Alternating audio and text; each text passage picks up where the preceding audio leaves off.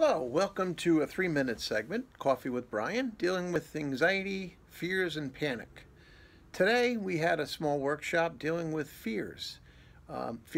Particular fears. One of them I'd like to talk about, and they all basically are the same. You can use the same template for the different fears.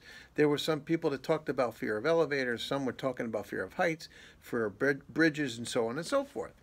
Now, being a person that struggled with anxiety and panic for years, you know my story, I'm going to tell you this, and I said this to them. What exactly are you afraid of?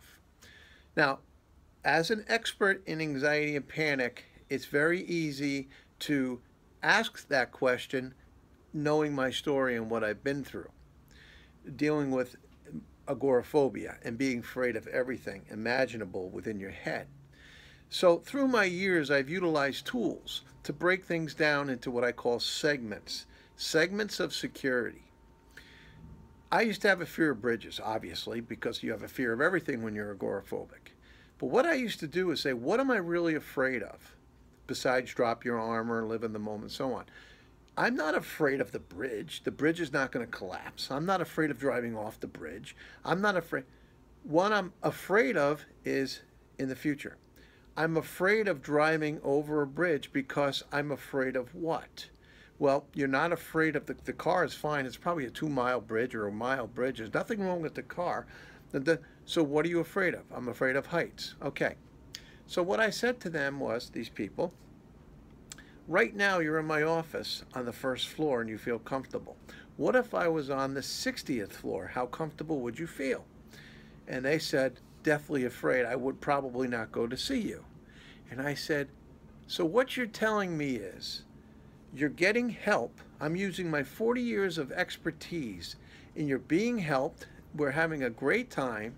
And you're telling me that if I was on the 60th floor and you're telling me that that's where the help was, you would not come see me. And a lot of them said no. And I said, exactly what are you afraid of? And they said, I don't like heights. So I broke it down into segments. I said, you don't like heights because of why? And you ask these questions. I'm not trying to irritate them. This is how you help yourself. When you start to realize what you're really afraid of, you're afraid of what you're going to feel like at that particular moment.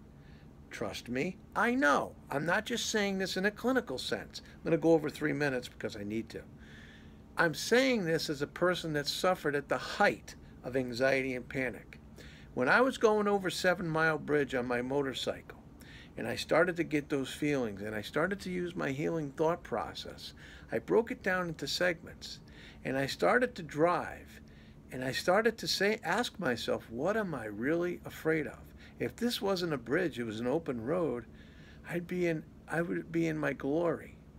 So essentially, I'm not afraid of anything. I'm afraid of my own thought. My thought of what? What is that I'm really afraid of? I couldn't answer the question.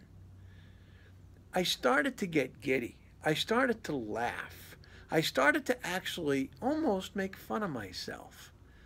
There is really, and this is important for you to understand, and don't say these words, he doesn't understand. I do. You need to understand that what you're feeling and what you're really afraid of are your thoughts. When you start to realize that they're your own thoughts, and you start to use my exercise as I told you prior, to live in the moment, start focusing on things within your car. I used to focus on things on my motorcycle. I used to focus on the rearview mirror. I used to focus on the detail, the chrome detail on my handlebars. I used to focus on the smell. I used to focus on the wind. You laugh at this, but I'm utilizing senses that I ordinarily would utilize for fear. So to summarize, what I want you to do is I want you to utilize as many senses as you possibly can. As you're sitting on the car, you're feeling, as you're smelling, as you're looking at certain things within your car, as you're listening to certain things. If you start to use your senses, instead of using your fear, your anxiety, trust me when I tell you, will come down considerably. And I hate to use the word practice doing this. It works. You have to trust the fact I know what I'm talking about. It works. The more you do it, the more you use your senses to benefit you rather than use your fear to hurt you, it's going to help you in every aspect of your life.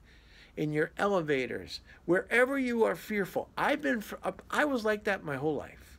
So I want to keep this kind of at a 5-minute segment.